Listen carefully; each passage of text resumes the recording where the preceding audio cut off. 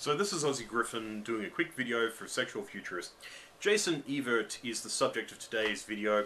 Shisani was nice enough to do a video, thank you very much, on this guy. And I can kind of see, after hearing the intellectual powerhouse that she is, I can really see why he didn't have a lot of effect. And I'm going to actually go into why. At secondary school and TAFE, that's an Institute of Technical and Further Education here in Australia, I basically learned that when it came to young people, their minds are expanding and their ability to think is expanding and their knowledge of the world is expanding radically. And so is their sexuality. Ironically, they're all happening at the same time.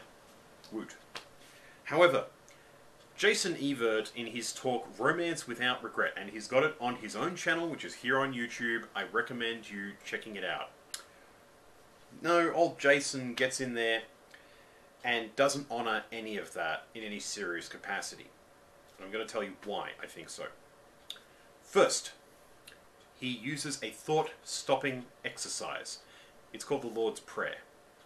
Oh, you're probably thinking, well, that's just not respectful. I was raised Catholic. I know for a fact that if you hear it since you're knee-high to a grasshopper, eventually by the time you get to be about a teenager, it's a matter of reciting words that have little to no meaning to you.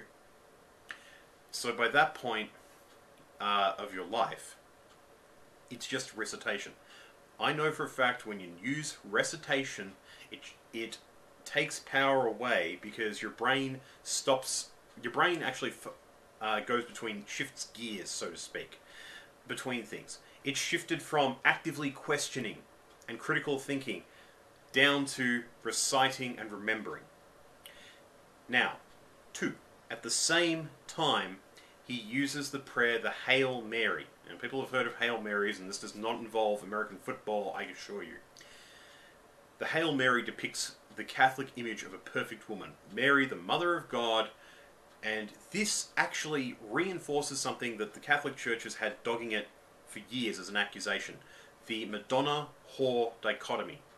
Men who can't be sexually attracted to any woman that is sufficiently pure that they'd want to marry or have a long-term relationship with, and they can't be secure in a long-term relationship of any sort with a woman they find in any way sexually attractive.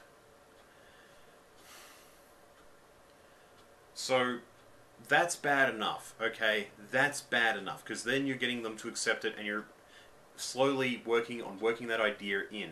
Now, what happens then is, I wouldn't say the most disgusting thing I've ever seen. However, it really doesn't impress me in the slightest. He picks a strapping young lad out of the audience, insert your own joke here, and gets him to come up on stage with him while his wife is watching, another joke. And basically, he calls him by, he says, "You're going to play my date." Add another joke there. And he puts a long blonde wig on him, another joke, and calls him by a female name. Yeah, we can have that in the same joke. And says, "I'm going to take you on a date to the Grand Canyon." Probably another joke there. And physically picks him up. There's a couple of jokes there. And he says, "I'm walking towards the edge." Another joke. And, "When do you want... I really want to see the edge, the view from the edge with you. When do you want me to put you down?" There's got to be a plethora of jokes there. So, basically, and he calls it out later on, he says, "This is emasculating you." No, Jason, you are emasculating him. And here's why. This is the intellectual equivalent of what a silverback gorilla does in the lowlands when he beats his chest and roars at his competition to assert dominance. It cows the men in the audience, and they are young men, and intimidates them from objecting to him, once more further shutting down the critical thinking areas of the brain, and subtly impresses the women, showing that he had enough physical strength to physically pick up a guy. Insert your own joke there. And basically, This is not respectful of the burgeoning minds that you're talking about. Now, I'll grant you, okay, if you're looking for mental titans, you know, your average school crowd doesn't usually spring to mind. However, I have seen what you can do with a simple couple of concepts. And basically just showing what they are capable of by asking a few questions and getting them to think in a different direction to get a different answer, and show them how they can improve their own reactions, and show them how they can get better experiences out of dealing with other people, and how they can learn better from other experiences. And Jason Evert, in my humble, or not so humble, opinion, perverts that. I'm sorry, in my opinion, he does. Oh, sure, he'll layer it on saying, oh, it's not me, it's the Catholic Church's opinion. Yeah, mate, well, you agreed to do it. This is my opinion. I agreed to do it for me, and Sexual Futurists have been nice enough to put this on as a, use their channel as a platform. If they didn't want to do it, they wouldn't put me up. Lord knows.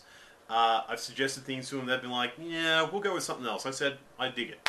It happens once every so often. Not very often, I might add. It does. They choose to put me on here. I choose the subjects of my videos. I choose my opinions on those subjects. So, I'd love to say that Jason Evert does a good job and could just use some reform. However, anyone who describes his own, now wife's, because she was a fiancée at the time of the recording, history as having sexual sins, I just have trouble seeing the guy as respectful, and especially not of the vulnerable, impressionable students that he's just intimidated. Anyway, I'm Aussie Griffin. Don't believe me, look up his channel, look up psych warfare techniques, and see whether I'm right. You have a good one.